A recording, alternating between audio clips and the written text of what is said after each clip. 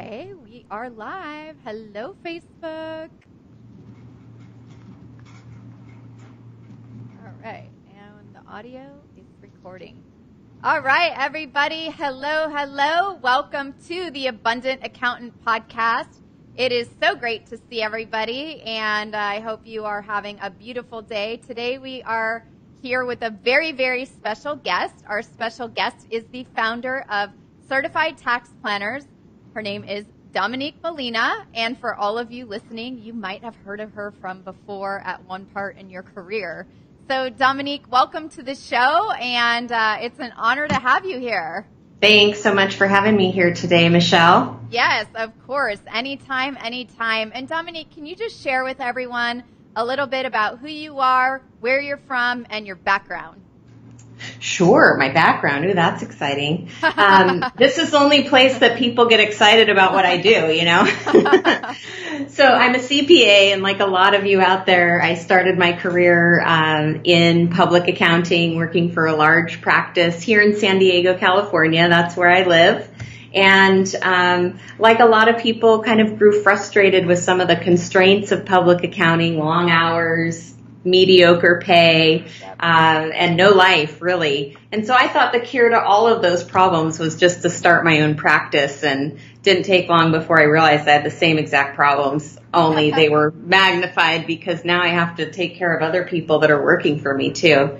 So I really set out to do my business a different way. And what I've found over the years is that focusing on tax reduction has been a great way for me to adopt value pricing, really shrink the number of clients that I work with. I work with just 26 clients now, but most people would be surprised to learn how much I make because it's very lucrative.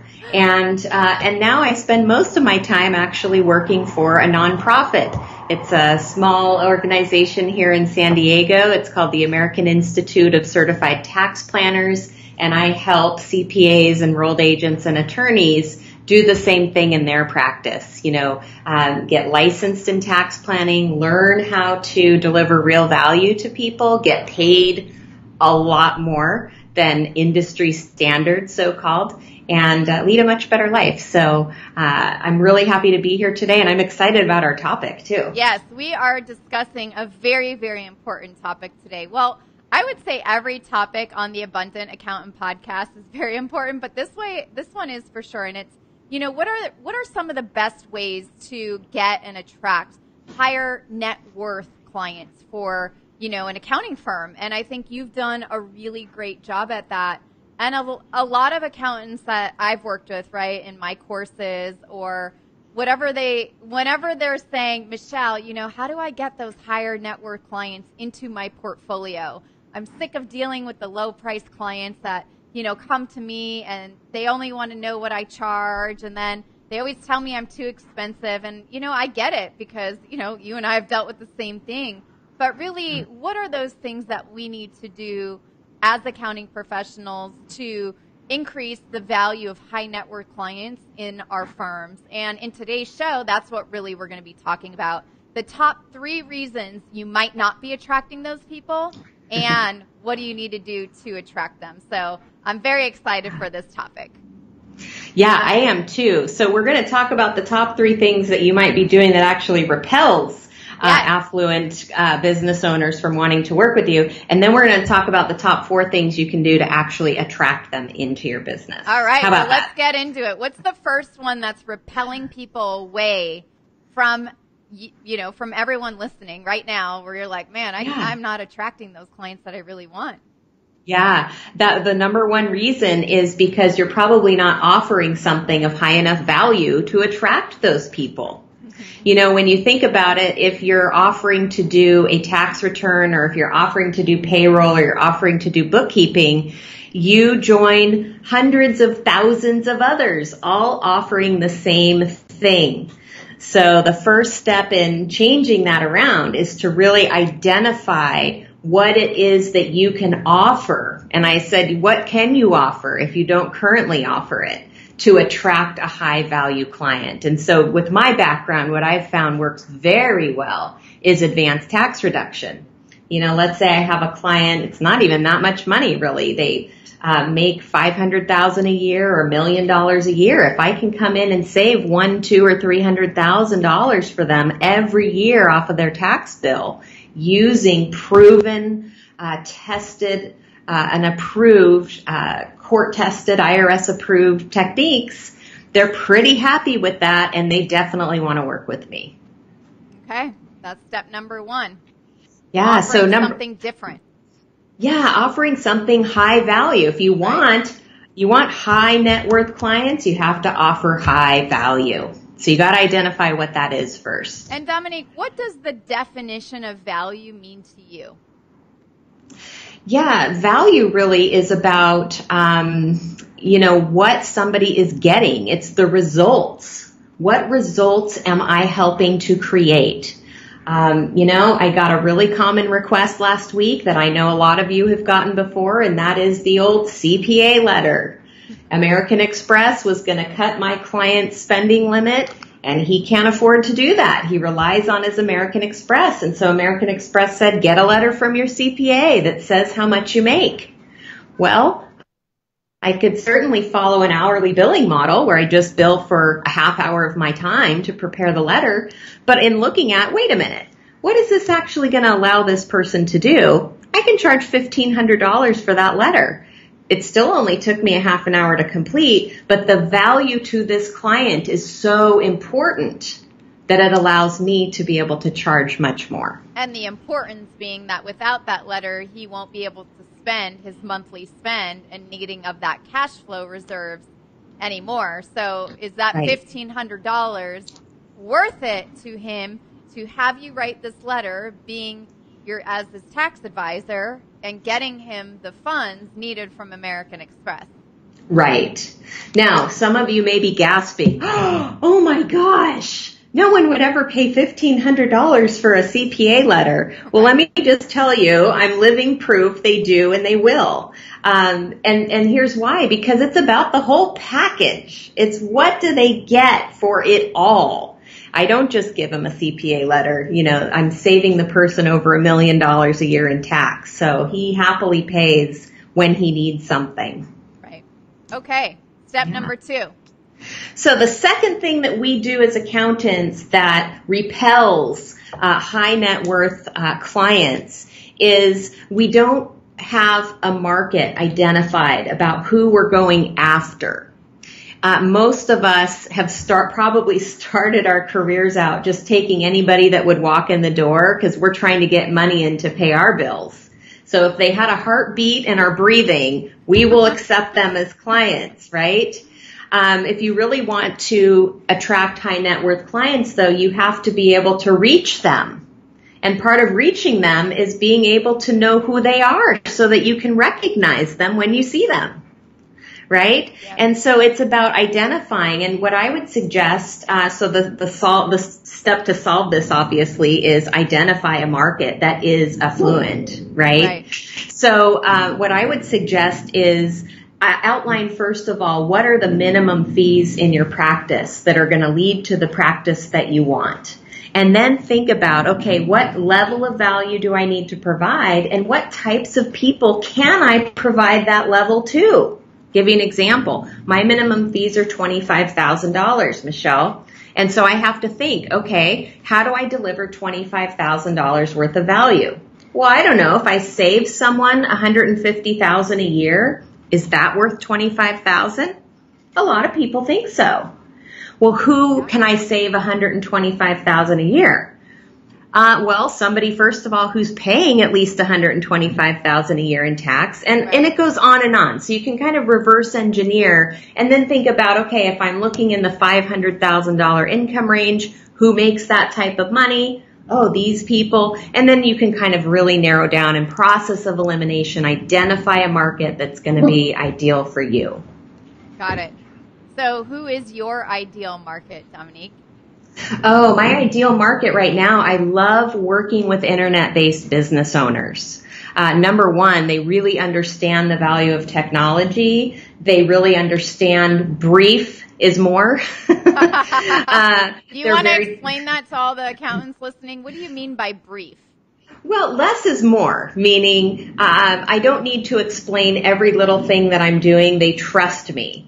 And they can understand having a face-to-face meeting on Skype. So I don't have to travel anywhere or have somebody travel and come and sit in my office and take up, whoever knows how much time, right? So it's very, very easy. Email, video, very easy to communicate, and they appreciate that as well. They don't want to spend time in this office either. No, they don't.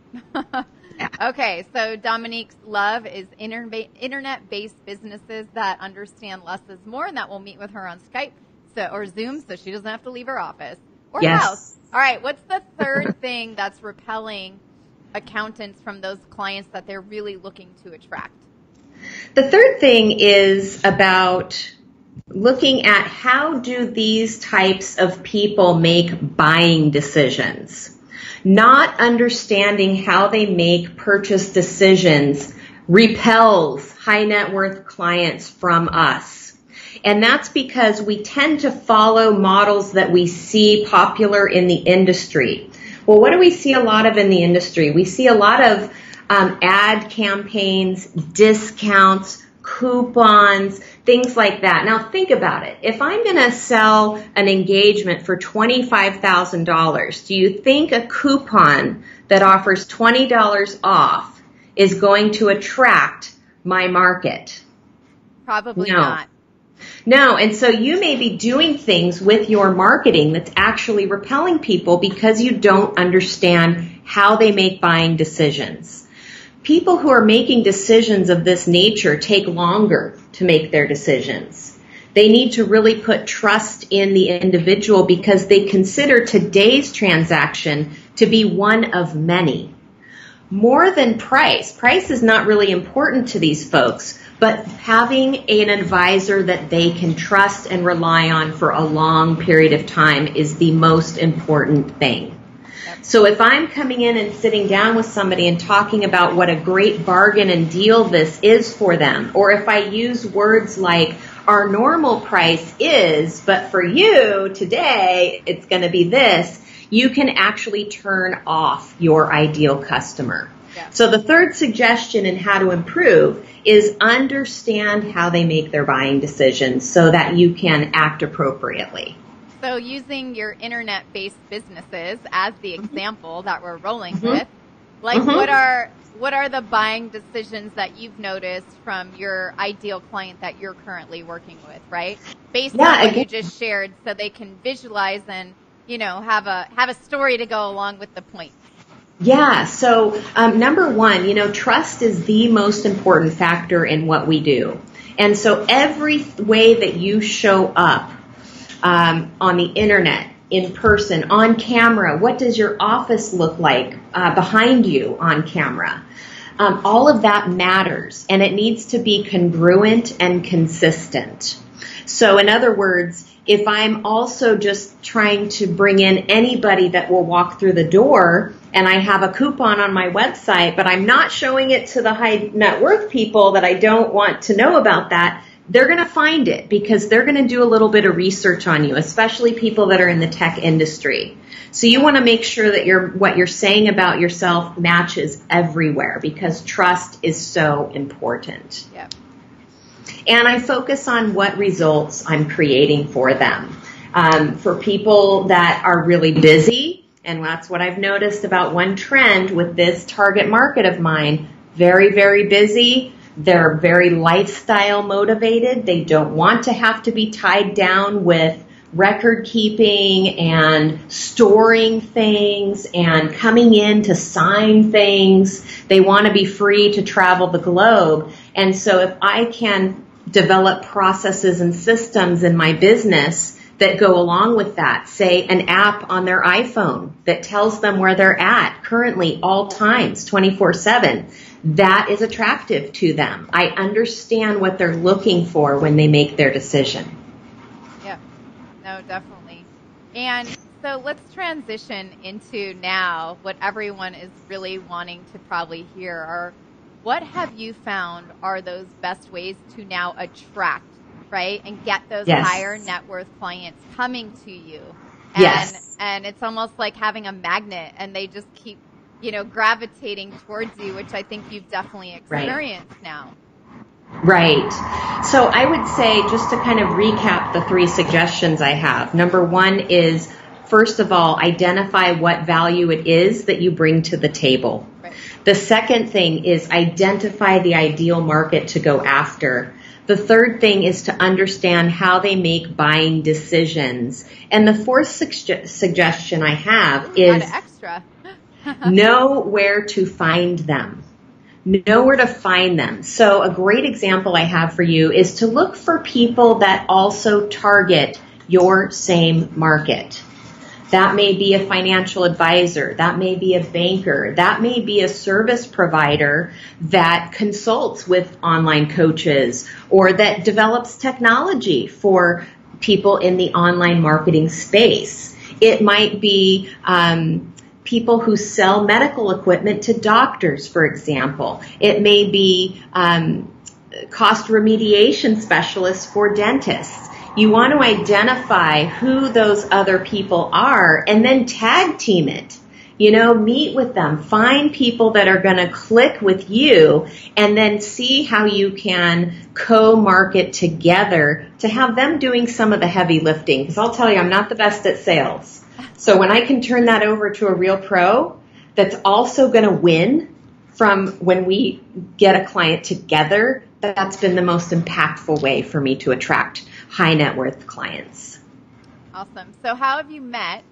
So we can give some real life examples of your internet-based clients. Yeah, it starts with going where they hang out. So there's several high-profile conferences every year. They're live and in person. And being able to set up, and I know you're a big fan of this, Michelle, but being able to tag the person on social media, suggest, hey, I'm going to be there too. Can we grab a coffee? I'd love to meet you in person. Can I just grab and shake your hand? Can we coordinate a time to meet in a place? Because sometimes these events are so big, it's crazy. The nice thing about identifying a market, and you don't have to have just one, for example. So I have multiple targets that I work with a lot of chiropractors and a lot of doctors. Once you are in and accepted in that community, the referrals are crazy because you become a specialist in dealing with issues that they are dealing with on a daily basis. You understand what they go through. And that's very, very important, and also something that they're looking for when they're looking to work with someone that they trust. Yes, for sure. So now that so I get a lot of questions, Michelle, how do you find these higher net worth clients? And, do I have to send mailers out? Do I need to do social media? Mm-hmm. What is your take on that as far as, again, focusing on, we don't need many. And I think that's right. The other thing that, we haven't even spoke about a lot is that you don't need many of these clients to have a really amazing life, successful practice. But, what's your opinion on, social media? And, I talk to a lot of these people and they're like, I need to do my social media first, or I need to get out a thing of mailers. And I'm like, you actually don't. But let's hear it from you, the expert.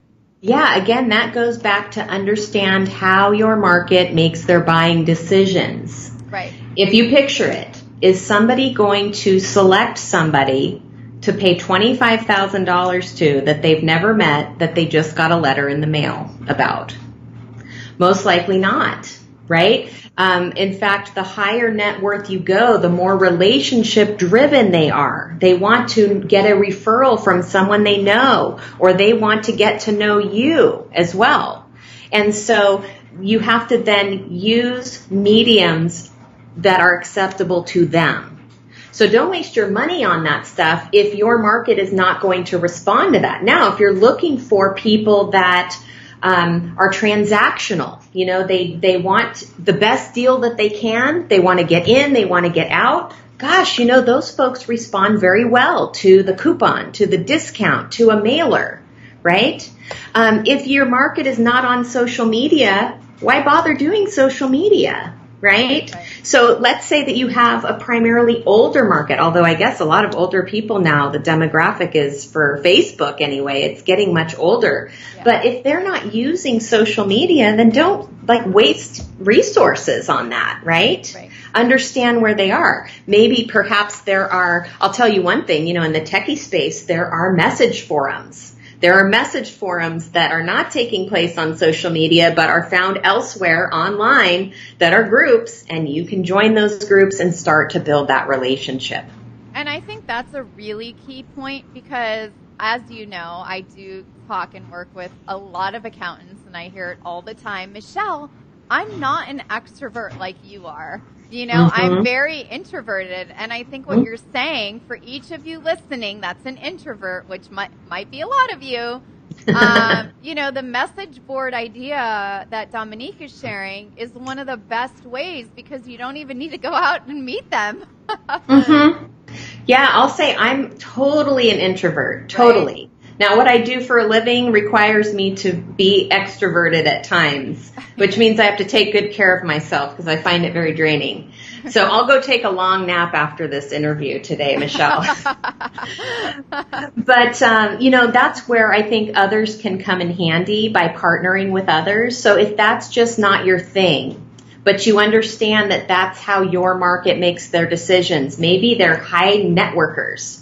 Let's say you're targeting people in the real estate industry. Realtors tend to be very extroverted. They go to tons of networking events. That's where you can meet them very easily. So tag team with somebody else who is extroverted, that really gets energy from doing those types of events, and partner on that so that you can benefit without having to go against the grain so much. And then have to take a nap like Dominique's going to after this. So, I know we talked about referrals. That's a really big one. With these higher net worth clients, right? There's a lot of accountants that I've personally spoke with, and I get this question a lot. Michelle, should I charge for that consultation, or should I give it away for free? What is your opinion on that? Really from coming from the place that the larger the value, the greater the relationship must be with that new prospect sitting in front of you. Right. So you mean, what's my opinion on the F word? The F word, yes. I had to bring up the F word. If we have Dominique Molina here today as a special guest, we better talk about the accounting F word. I don't like giving anything away for free, and I'm sure everybody listening doesn't like to give it away for free either, but we do it all the time, right? We do it. And one of the primary reasons that accountants give things away for free is because we think that the buyer is looking to see if we know what we're talking about. And so as a way of demonstrating that we know what we're talking about, we will just blurt out all kinds of information. And let me tell you, it is no different than owning a 7-Eleven and having somebody come in, get their favorite drinks and snacks, and walk right out the door. And you saying, and with my blessing, right? That's giving away your intellectual inventory. And so what I will say is, guess what? You don't need to give away information for free to demonstrate that you know what you're talking about. You can do that with very good questions. And when you know the right questions to ask, Michelle, you and I refer to this as the doctor frame, right? If you think about it, you don't walk into the doctor's office and the doctor just starts prescribing and scheduling surgeries for you and other types of procedures. Nope. They take time with you, they listen to you, and they ask all kinds of interesting questions. Does it hurt when you do this? Does it hurt when you do that? Hey, does it also happen to hurt over here? And normally as a patient, I go, how did you know that? That's crazy, right? What that does is it builds trust and confidence in the doctor's abilities. And when we can do that, I was meeting with somebody yesterday who's a certified tax planner, and her question was, she got a client that called in and said, I'm going to start a new limited partnership, and it's going to be a holding company. We're also going to have an S Corp that's going to buy and sell real estate and also make other investments. Can you set this up for me? And she was saying, how do I respond? because the answer is you could just give it away. And if you're like me, I'm busy, so I like to get people off my to-do list, and it's far too easy to go, great, we'll take care of that for you, no problem. Yep. Connect us with your attorney. Instead, to recognize that as an opportunity to say, gosh, the way you really establish this can make a big difference in how much tax you pay. I'd like to understand better what your goals are with this setup. Why is it that you're thinking about unlimited partnership? Are you really connected to the S Corp? Why is it that you have that in mind? How much capital are you going to put into the business? Are you going to have partners? How much do you expect to make? And by asking those types of questions, what we're doing is we're building trust and confidence, and we're gathering information that we need so that we can give them an estimate on the value we can create for them. And when we do that, we can quote higher fees because we actually create more understanding of the high value we're offering a high net worth client. Right. And nothing, the F word wasn't used. No. Now you can do a complimentary, what I do is a complimentary discovery session, but it's basically for me to ask questions and listen to their answers. That's it. If they have questions for me during that time, I say that's a great question and we'll be sure to cover that during your strategy session. And of course, I'm selling them a strategy session. Correct, which is the best part. So, no, thank you so much for sharing all of the tips as far as what's repelling you from, for everyone listening, from attracting those higher value net worth clients. And then, what are the things that you need to change in order to start attracting them? And Dominique, before I let you go, is there anything else that you would like to share as a bonus tip or, any last words of advice so everyone listening can start attracting those clients they really, truly do want to work with?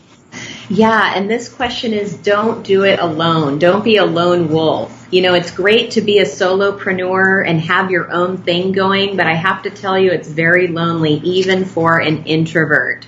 So to the extent that you can collaborate, whether it's in a Facebook group of like-minded individuals or whether it's a local group of other business owners, collaborating with others really helps get you out of your head, and it gives you a different perspective on things that we take for granted.